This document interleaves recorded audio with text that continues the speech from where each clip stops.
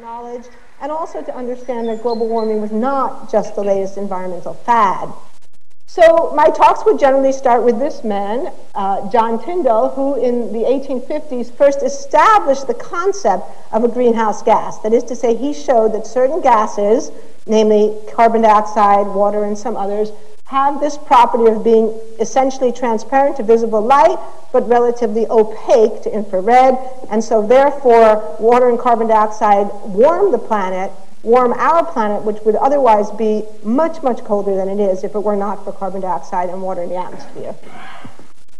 The first person to recognize that greenhouse gases from burning fossil fuels could have an impact on the Earth's climate was this man, Svante Arrhenius, who first suggested in the early 1900s that greenhouse gases from burning coal could warm the planet.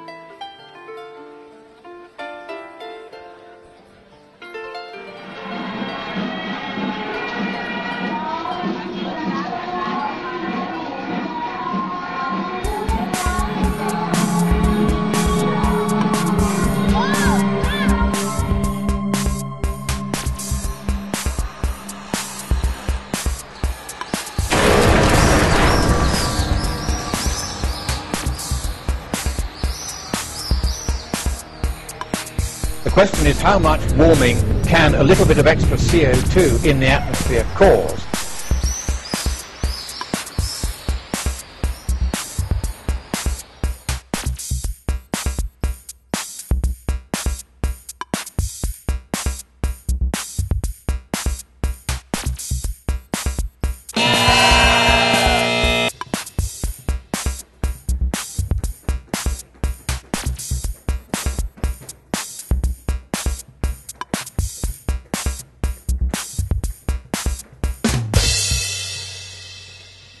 Because it's the biggest party of the year.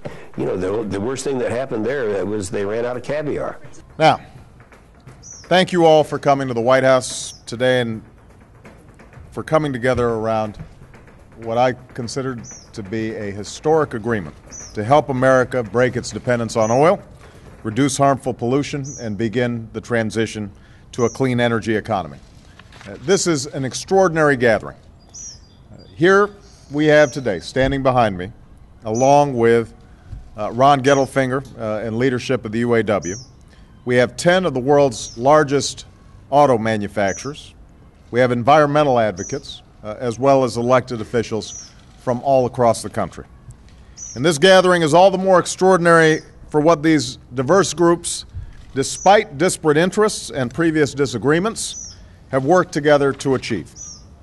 For the first time in history, we have set in motion a national policy aimed at both increasing gas mileage and decreasing greenhouse gas pollution for all new trucks and cars sold in the United States of America.